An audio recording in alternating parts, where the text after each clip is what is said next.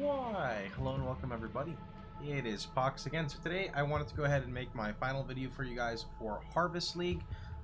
Before I go into all the nitty gritty, I just want to show you what the character ended up being like, basically the Mono Righteous Fire guy. So I'm going to go pop in a quick T16 map and just go ahead and run it real fast.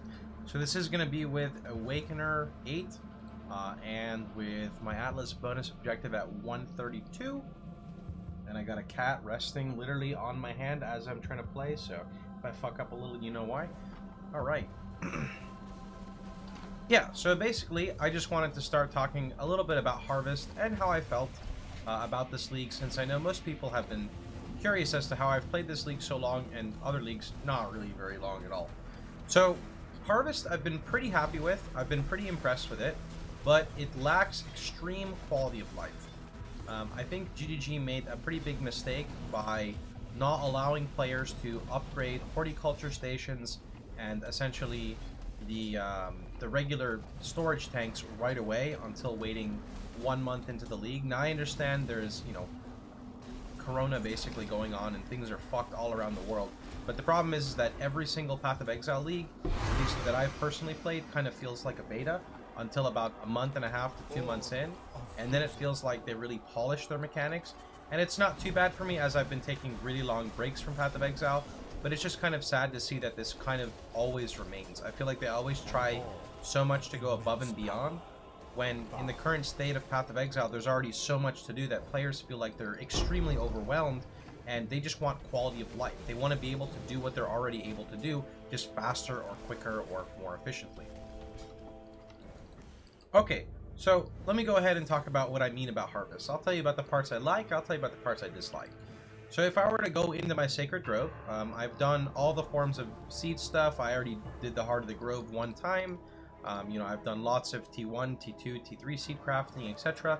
I really enjoy the mechanics of how simple it is to set up your seeds. So basically you just come over here. If you want to auto plant random shit, then you just click it, it's done. That's kind of nice. So after that, of course, you just harvest the seeds, you kill the mobs, you get your crafts. I do wish that the crafts were organized a little bit better so players wouldn't accidentally fuck up and make mistakes. Just because it's always really annoying doing your 86 map, then going into your harvest, then doing all the mobs in harvest, and then accidentally saying forgetting one or missing one. I think it would be cool if they would just like prompt you with like, hey, you have harvest crafts remaining, or whatever has not been condensed, are you sure you'd like to leave? So that would be something that's kind of nice.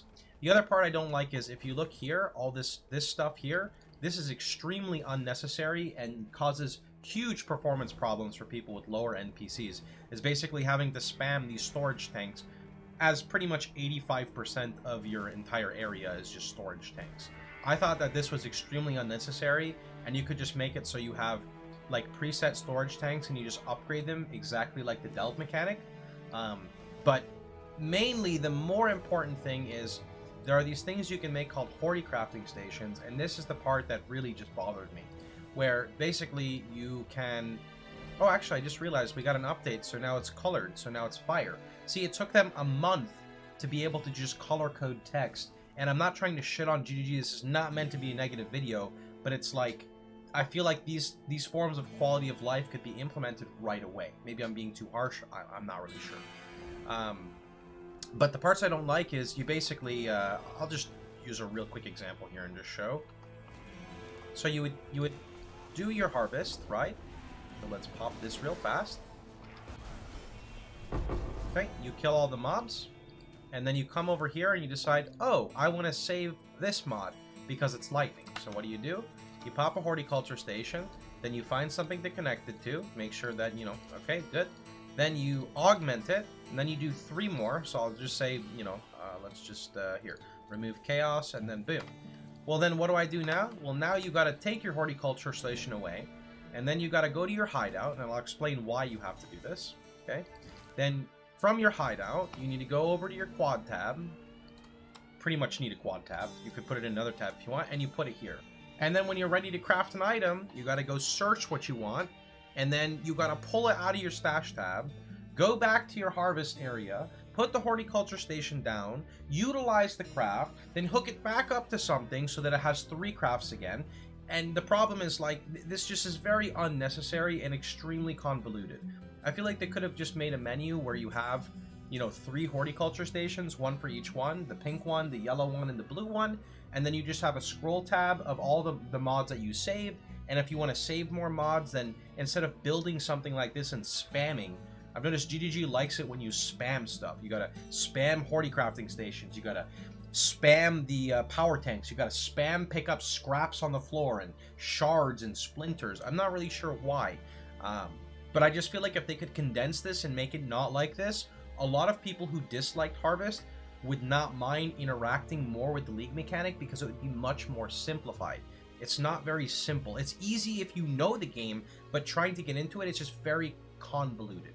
Anyway, though, other than that, I really enjoyed the process of crafting. It was really fun cross-referencing, you know, mods on PoEDB and then trying to eliminate what you can do, and you can craft some really cool stuff. So, for example, all of my gear is 100% crafted in SSF. I didn't finish all of my gear, I just ended up kind of getting burnt out. My belt is a really nice piece as an example. Reduced damage from crits, really good res, mana recovery, life mana. I've got these boots that I crafted out of there, although I did find temple boots that are better, I just didn't get around to them. My chest piece I was working on, but I didn't really feel like saving up 15 augment fizz and remove fizz to force off the reflect. This ring was a product of it as well, which was pretty nice. Then I've got my helmet, which came from there too. And then, of course, my amulet that came from there as well. And I did do some jewel crafting, which was nice too. For example, we have like the fire damage overtime multiplier life mana jewel with Dex. And Dex was there originally with mana, and then I added the 2 other mods. This one was forced inside there as well. I think it was either caster mod or I forgot what it was, but there's a way to force onslaught, which was really nice. And then, yeah, I mean, majority of my gear came out of there. So to talk about the next part with the character, I was really happy with the I always call it low life. The Mana Righteous Fire character overall ended up being pretty much exactly what I want. The build is really tanky. You know, it's 4.3k life with 40% mom with an arcane guard that's 4k, and if I wanted to, I could make it immensely more tanky. It just requires more gear, you know, Watcher's Eye. I'm sure Legion Jewels could benefit it as well. Lots of different ways to scale. It's got so many different Awakened support gems you can use, such as like Awakened Burn Damage. I know there's a Awakened Ink AoE, Awakened LE Focus. Then on Scorching Ray, you can use Awakened Control Destruction. I'm sure there's also, you can get Awakened Burn Damage. You can get Awakened LE Focus, which is all pretty nice. So I want to go ahead and kind of show you guys everything that I've accumulated this go around in SSF. Part of playing Path of Exile for me and playing SSF is just really enjoying all of the stuff that you acquire. Even if you don't use 98% of it, it's just the joy and the thrill of just seeing what you've acquired, I guess. It's not as fun for me in a trade league because you just convert everything to currency and then purchase stuff, so it's just not really the same for me. So I did end up playing 7 days, 15 hours, 7 minutes on the character. That's quite a long time for me, for sure. So map sustain has been great. Didn't have a problem with maps this league. That was pretty much fantastic. I mean, I don't think map sustain has been a problem for God knows how long. Like, God knows how long, literally. Never ended up doing the metamorph parts. I just kind of saved them all up. We found a total of 6 fertile catalysts. These were going to be saved, and then I was either going to scour Chansapua or I was just going to slam my current amulet with it. Just saved up some tabulas for divines. These are basically all from Awakener. My stones I got an empowered breach stone I never did. Bunch of delirium shit. This is my blight tab with some. I was gonna decide to push for like level 98 or level 99, so I was gonna not do as many guardians because there's a good chance of dying. And then I just ended up dying to random shit. I'm just not paying attention, and I actually got hit from Detonate Dead for like 14.5k because of a blight boss. Even though I remove all corpses, the blight boss died, and then a Beyond mob instantly DD'd, and I took 4.3k life and damage. I took 5k mana and damage somehow, even though that conversion makes no sense, but the death recap shows it. And then I had Arcane Cloak on for 4k damage reduction, or the bubble. Oh, I guess that's why then, because of Arcane Cloak's conversion. And then I also had the infusion buff for you take less damage from fire, and it just straight up one-shot me, so that was pretty interesting. What else? I got the mirror card on here, which was pretty interesting. Where is it? The 7 years bad luck. Yeah, it's pretty... Got pretty good luck this league, though, so no complaints. Let's go ahead and keep on moving on. This is just a 5-for-1 tab. Bunch of uniques I've got. My essence tab that I pretty much didn't really use this league at all. Delve tab. I didn't do too much delve crafting. The only thing I actually forced delved was a lucent fossil on my helmet for the mana regen roll. My fragment tab, I did fail one Uber Elder. I don't have any really experience with Uber Elder aside from one of the leagues that I did him in, and that was about it. So I was pretty sad to do one failed Uber Elder and rip it. But I did end up, you know, I had a bunch of Guardian maps, so I could have ran probably like another 2 to 3 Uber Elders, but I just didn't really feel like it. Towards the end, I kind of just lost the motivation. I did really want Indigon, but I'm just kind of bored right now, so there's no point in forcing myself to play. I also was going to do a 4-way Legion, so I may do this off stream at some point. These are just my flasks. I always put them in 4. I found 3 Rumi's concoctions this league. My Lore Weave tab. This is an interesting one because I always like seeing every league I play, like what my weighted rolls are on every single ring. And then, of course, 1 Stormfire and 1 Essence Worm. Just chancing whatchamacallits in here. Let's see if I ever get one. At Zeri's Foible. Nope. That's nothing. My jewels for jewel crafting. Ended up finding out that Crimson is the best base to craft on for this build because you can force fire multi with Caster Mod, which is really nice. There's just a random craft tab, but that doesn't matter. GCP recipe, prophecy, that doesn't matter. Corruption tab. Oh yeah, this is the staff that I was working on. Basically, you can force this staff to have +3 fire gems by locking its prefixes. So you have 3 prefixes that you don't, or sorry, 3 suffixes that you don't want, and then you add fire damage to spells, and then you essentially come over into harvest. I think I may have a mod to try. Let's see. I never ended up getting a good staff. I ended up finally finding a Searing Touch, and we just worked with that. Let's see. You have the Augment Fire. Oh no, which means Augment Fire might be here. No. Oh, that's ripped then.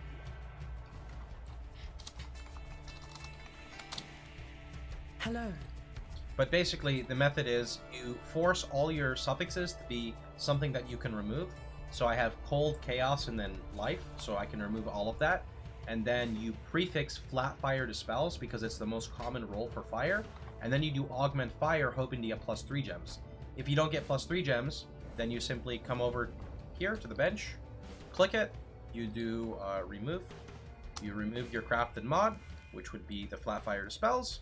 Then you go into Harvest and you do Remove Fire, which removes that whatever you just added with Augment Fire. And then you rinse and repeat, come back, craft Flat Fire to spells until you get +3 to spells. I don't know what the best methods of doing that are, but that was what I was doing for SSF. And you need to have the +2 all skill gems. I know people were talking about Fractured, but Fracturing is really RNG for SSF since it rolls like a 1 in 3, and then you have to get the craft again, so that's a lot. This was my tab that I was working on crafting.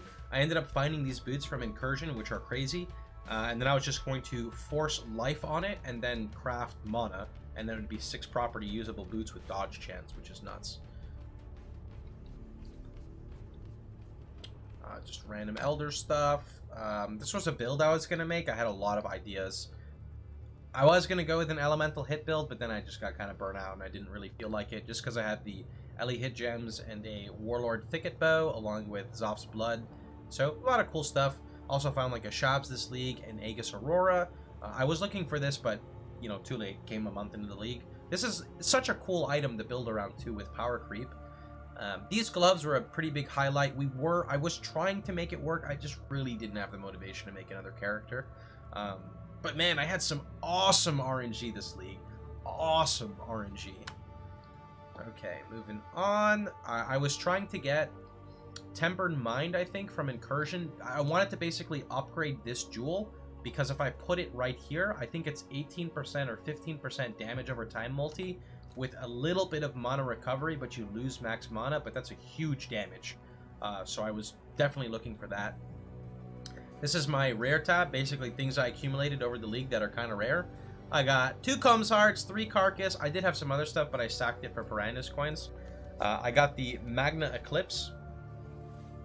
A bunch of other random stuff. Finally got my Cloak of Defiance to drop, but I don't use it anymore because I can't really 6-link it since it costs way too many fuses, and I really prefer my explosion chest for mapping. Had these synthesis gloves that give vuln on hit with attack speed, and life leech is not remove that full life, which actually seems kind of nuts, but I have no clue. I just don't know.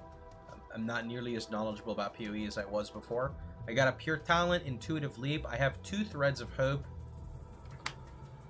This was my failed corrupt tab with my 2 level 3 empowers. We were trying to push a level 4 empower so that I could use it with my RF. And then a bunch of just random shiny stuff for the previous, like in case I wanted to make a new character basically. And then my old gear that I upgraded from. This goddamn staff lasted me literally like, I don't know, the whole league. I crafted this staff on day 1, not realizing it was a war staff, and I literally could not upgrade it until I found a Searing Touch, ever.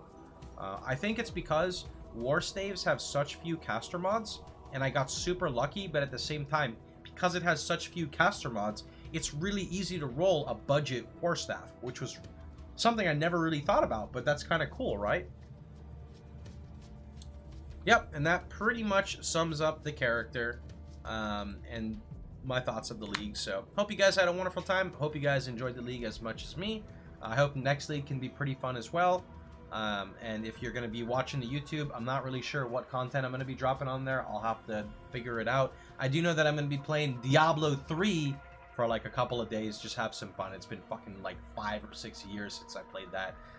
So you basically go from a game like Path of Exile, where you're using so much of your brain, and then you go to a game like Diablo 3, where you literally don't have to use your brain. It's such a nice transition. It's like slicing through butter. I don't know how to explain it. But anyway, that's pretty much about it from me. So hope you guys had a wonderful time. Hope you guys enjoyed yourselves.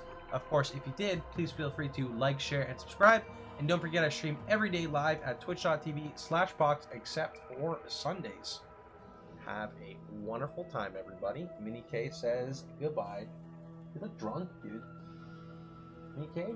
What? Why do you look so drunk, dude? He's just chilling, man. He's just chilling. Mini K, I can't hit the stop recording with you like this, bud.